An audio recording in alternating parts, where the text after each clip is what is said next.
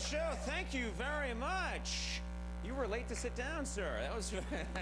You were expecting more, weren't you? You were standing long after everybody else.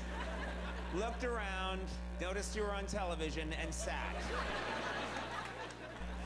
How you doing, Andy? You ready to go? Good. Very good. Had a fine show tonight. We do. One of our best shows ever, ladies and gentlemen. One of our best shows ever.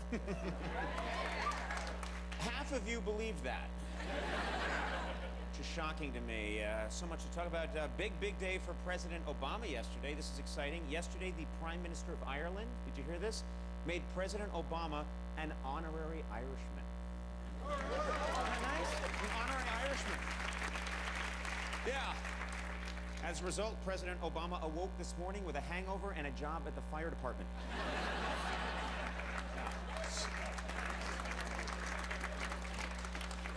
It's what my people do. You're welcome.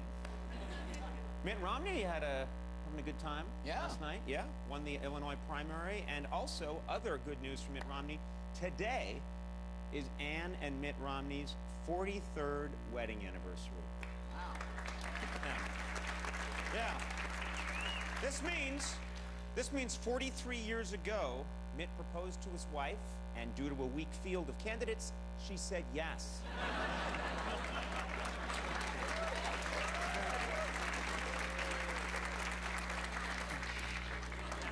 Yeah, all right. All right, you'll... Yes. That's right. This is interesting. Mitt and Ann Romney have been married for 43 years, as I said. When asked what keeps their marriage fresh, Ann said, "Lucky for me, Mitt's always changing positions." And,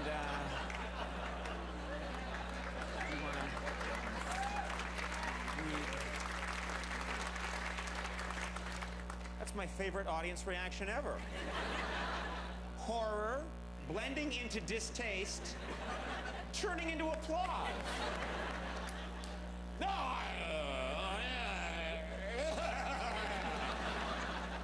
you're about to stand up again, aren't you, sir? I'm getting up for that one.